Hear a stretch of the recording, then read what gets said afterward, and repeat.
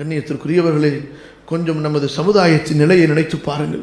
எதனால் இன்று முஸ்லிம் சமுதாயம் கேவலப்பட்டுக் கொண்டிருக்கிறது? செல்வம் இல்லையா? படிப்பு இல்லையா? டிகிரிகள் இல்லையா? வசதி இல்லையா? என்ன இல்லை? இந்த சமுதாயம் தப்பு கணக்கு போட்டுக் கொண்டிருக்கிறது. உலகத்தை வைத்து கண்ணியத்தை உலகத்திலே பெற்றுவிடலாம் என்று அல்லாஹ்வின் விதியை இந்த சமுதாயம் மாற்ற நினைக்கிறது. அல்லாஹ் ரப்புல் ஆலமீன் இந்த சமுதாயத்தின் கண்ணியத்தை, அல்லாஹ்வுடைய தீனை முழுமையாக பின்பற்றுவதில் வைத்திருக்கிறார். எப்படி கேட்கிறான் அல்லாஹ் தஆலா? இந்த வேதத்தில் சிலவற்றை நீங்கள் ஏற்றுக்கொண்டு சிலவற்றை நீங்கள் மறுத்து விடுவீர்களா? இப்படி செய்பவர்களுக்கு இந்த உலக வாழ்க்கையிலேயே கேவலமும் இழிவும் உண்டு.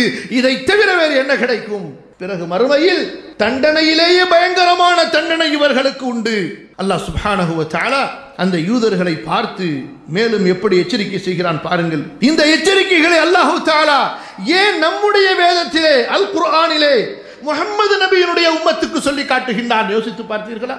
அஃபகுல்லமா ஜாஅக்கும் ரசூலும் பிமா லா தஹ்வா அன்ஃபுசுக்கும் இஸ்தக்பர்தும் ஃபஃபரீகன் கذبتم வஃபரீகன் தக்துலூன்.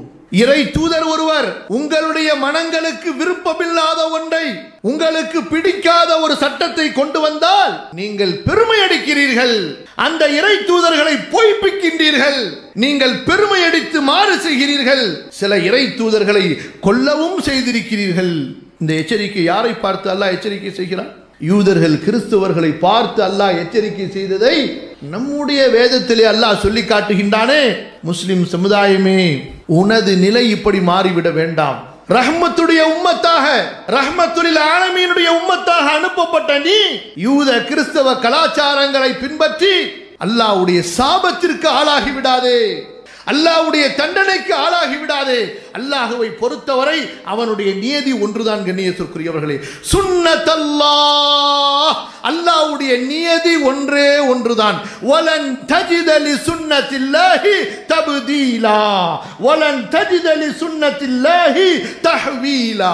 அல்லாஹ்வுடைய அந்த நியதியை உங்களில் யாராலும் மாற்ற முடியாது. அல்லாஹ்வுக்கு கட்டுப்பட்டால், அல்லாஹ்வுடைய தூதருக்கு பணிந்தால் வெற்றி கண்ணியம். அல்லாஹ்வுடைய சட்டத்தை மீறினால், தூதருடைய வழிமுறையை உதாசீனம் செய்தால் இழிவு நாசம்.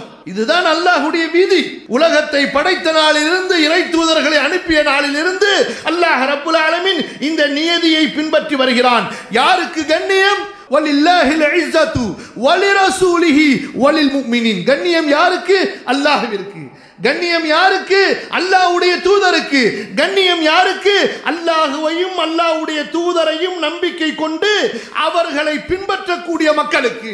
வலில்லாஹில் இஸ்ஸத்து வலிரசூலிஹி வலில் முஃமினீன். அல்லாஹ் சுப்ஹானஹு வ தஆலா நமக்கென்று கொடுத்திருக்கக்கூடிய அந்த கலாச்சாரத்தை எந்த ஒரு சூழ்நிலையிலும் ஒரு முஸ்லிம் மாற்றிக்கொள்ளக்கூடாது. அதிலிருந்து அவன் வழி தவறக்கூடாது.